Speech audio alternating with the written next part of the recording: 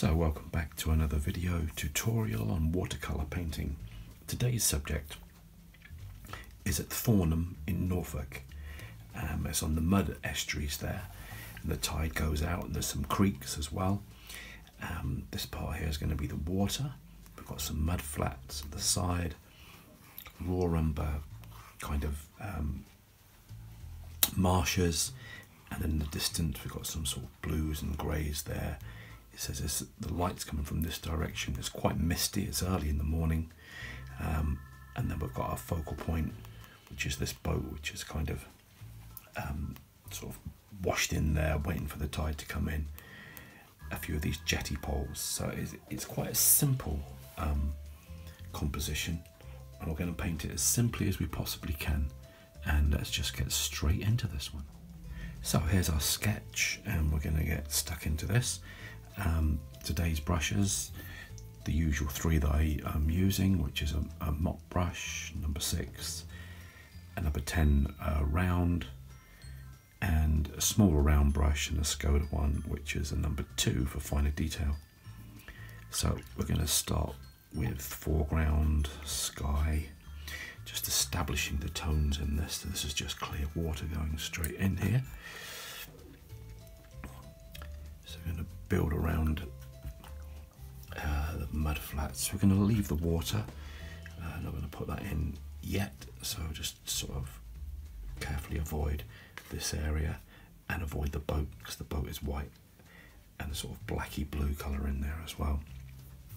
And I was saying it's a kind of misty sort of sky, so we'll mix up a kind of misty colour, but down in the horizon we'll touch in some umber as well. We'll mix up a kind of grey mixture here.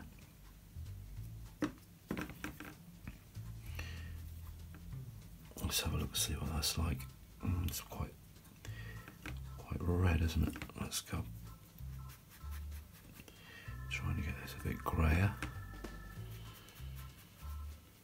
Using the side of the brush, just letting it do its own thing. Quite like those little specks of white coming in there. We're going to leave that, and we're just going to keep that really simple. Remember this kind of colour. And actually what I'll do is I'll pop some of it there as a reflection back in for the water. So I must avoid that pool of liquid here. We're going to use that in a lighter tone later. So let's just get straight into this. The raw umber, I'll bring this in here. Just carefully go around the boat. Bring it down in here. It really is interesting out there on this estuary, on these flats. This colour suits it really well. We're going to warm it up slightly with some burnt sienna down here for the mud. Get the mud flats in here, and that will probably do now on a first kind of wash.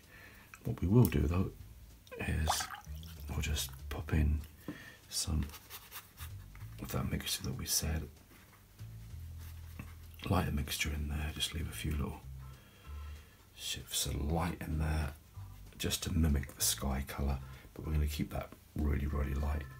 In fact, I might even take a little bit of that out. I know that's going to dry back quite a lot, but back here especially, having a look at my original sketch to see how this is working out. Just might take out some of this. We need to build the impact obviously around here, the darkest darks and the lightest lights. But that's a nice little first wash start. I'm going to leave that to dry off, and we'll get back to stage 2. So here we are. This is almost dry, quite slightly damp here, and this is the ultramarine blue. Just make this a little bit more liquidy. I'm just going to come in with some of these distant trees. Oh, there's some holding the brush near the end of the handle.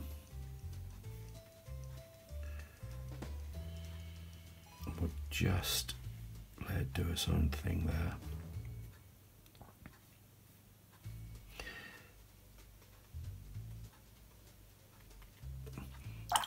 What I also want to do is just pop in some clear liquid and let some of this kind of just bleed in a little bit lighter, especially across there. The distance is better. And then we'll pop in some clear water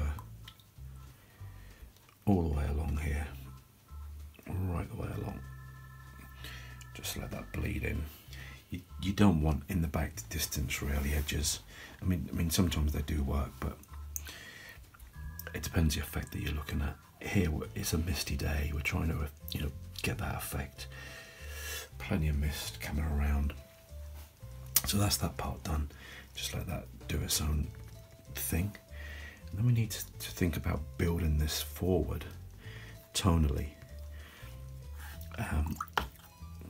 There is a middle section here, the midground. Obviously got the distance in the blue, the midground, and then this foreground. If we strengthen the foreground,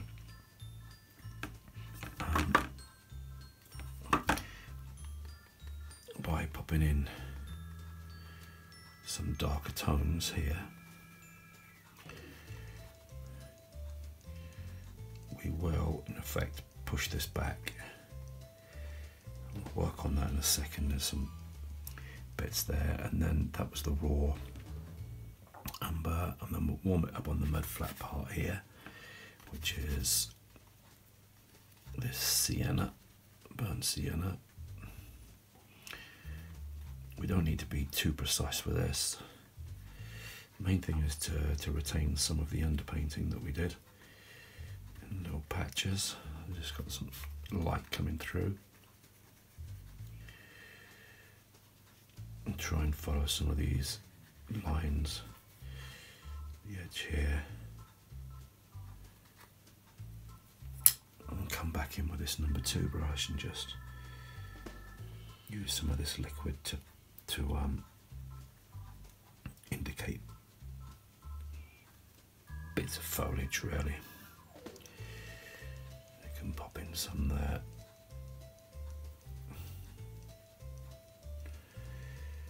That's going to bleed in, so we'll just leave that to do that.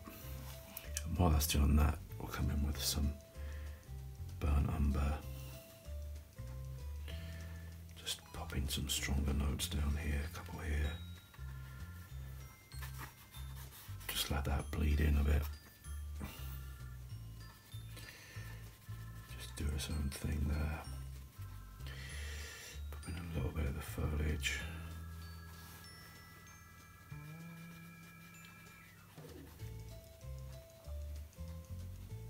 That's that. So we'll let this dry off and then we'll come back to the next stage. So this is almost dry, slightly damp, but while that's drying off, we'll just start to work on some of this focal point. We're going to work in here with the Payne's Grey with our smaller brush, and I'm just going to pop in these windows. Pretty dark. These are rather dark. It's just getting the shape of these really.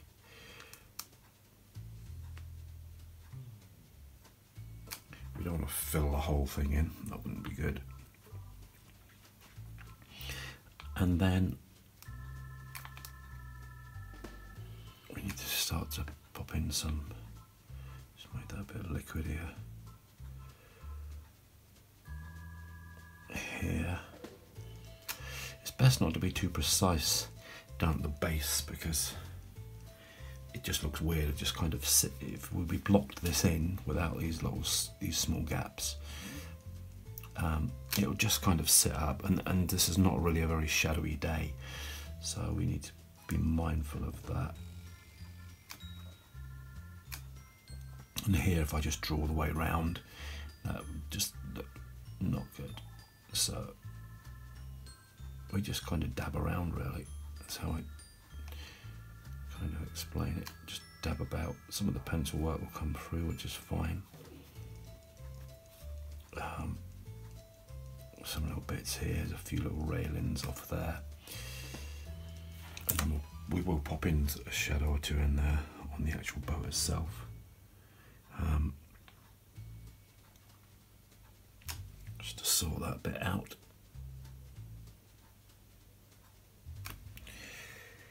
That'll do. I might pop a little bit of blue in here as well, just to vary that. And then going in with some strong paint in here. It's burnt umber. We're just going to come straight down. Some of it's going to be dry brush work.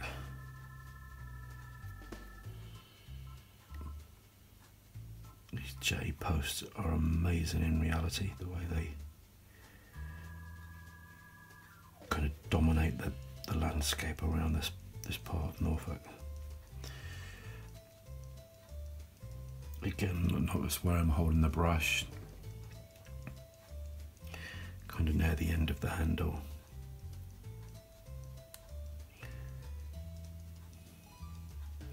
Just get some of these bits in here.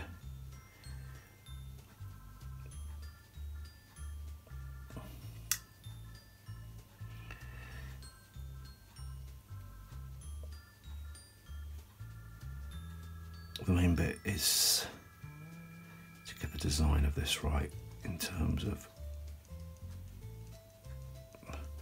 the way it's fallen there, and we'll just pop off some of these little railings and jetty bits, just a lighter tone there. We'll use some of that mixture to pop in the edges of this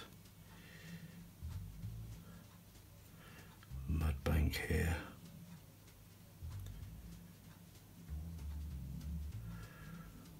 Hopefully that'll send that back a bit.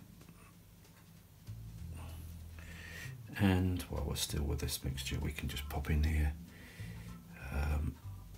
some foliage, which sharpens it up a little bit and then pushes everything else back.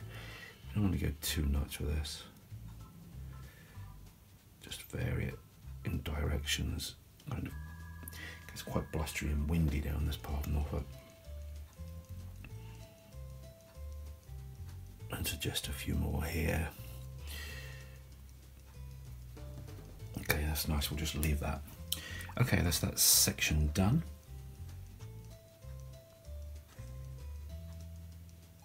So we're getting at the end of this. Just going to keep it fresh. This is the ultramarine that we had earlier.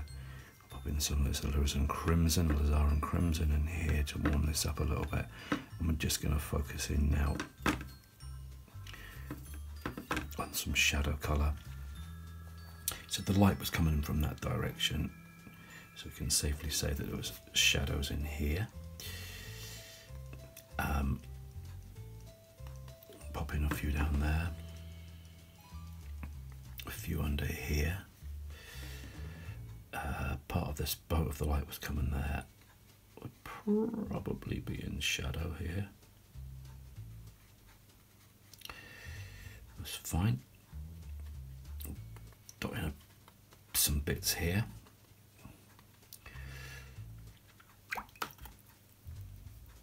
Just pop some of that mixture right the way across there, just to dampen that down in here. I'm just going to get a tissue in there to keep this, preserve this, the light in here. I might just take that one out slightly, that's better. Clear water, just to soften off some of these.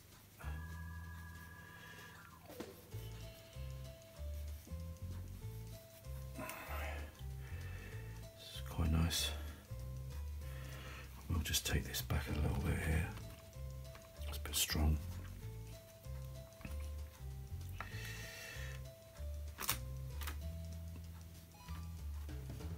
Okay, it's better. Just flick in some just clear water there, just so it does its own thing. And we're kind of almost getting finished on this. I do want to preserve the edge of this here. It's kind of got this, the misty sort of effect, which is what we wanted, which is nice. I might just go in slightly stronger, finally, just down on this part here, or change the tones. It's a bit strong. Just pop in a little bit more blue in here. That's better. It's good to mix shadows. Don't have them all the same sort of tone or colour. You can pop in, you know, extra little bit of blue, or a little bit of red, or whatever takes your fancy really, and that will work.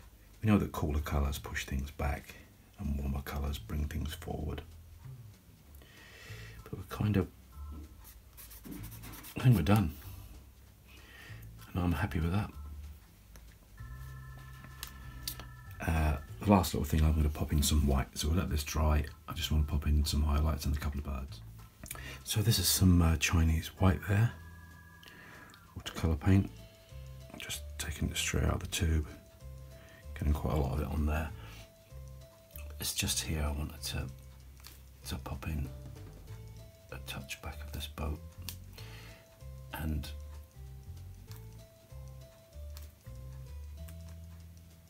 on these little bits and bobs here.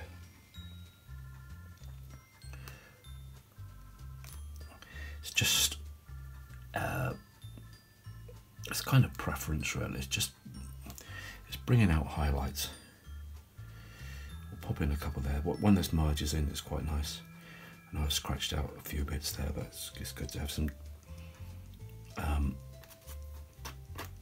variety. It's easy to go nuts on this, but this is great for creating sort of just a few specks of light. Just pop in there.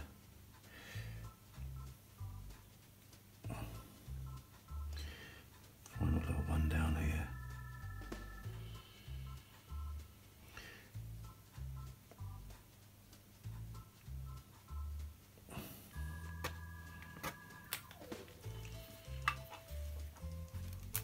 Just take that back a little bit. And last, always last, much darker in tone here. This paint's grey. I'm just going to pop in a little bit in there. Not much, just a little bit. Mix up with some blue. Just give a little bit of variety in there. And that's it, we're done. Hopefully you enjoyed that one. Remember to like, to subscribe, to comment. But the main thing, take care now and keep on painting. Take the tape off as well. Finished painting.